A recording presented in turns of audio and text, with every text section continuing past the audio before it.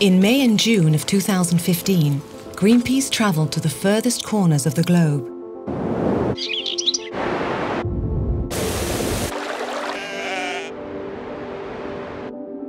The goal of our expedition?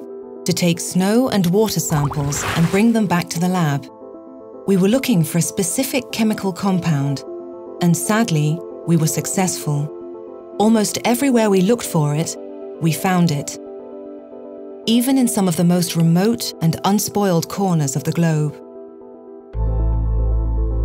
PFC compounds are chemicals that are used to make outdoor gear waterproof. Many manufacturers of weatherproof jackets, trousers and shoes use PFCs to make their products more water repellent.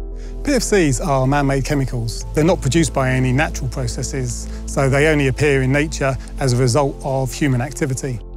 During production, those tiny particles not only end up in nearby bodies of water, but are dispersed across the globe as gases or fine particulate matter. They travel with the wind and eventually drift back to Earth. These chemicals don't decompose in nature. They remain for years after their release in rivers, lakes and oceans. Some PFCs have known toxic properties, including the capability of interfering reproductive or hormone systems, and also some are possibly carcinogenic. When we had the samples tested, we found a range of PFC compounds. Once in the environment, PFCs can accumulate in the food chain, and through these into human bodies. Yet these substances are not a necessity. Alternatives to PFCs are already on the market. Lab tests have confirmed their effectiveness.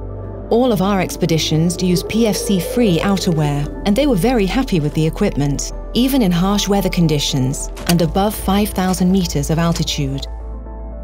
It's ironic to think that companies who depend on nature for their business willingly release dangerous chemicals into the environment. What needs to happen is a sea change in the minds of those who manufacture these products. This is where you and I come in. We need people like you who can challenge the outdoor brands to stop using PFCs. Share your ideas with us, join the movement, and help us to detox.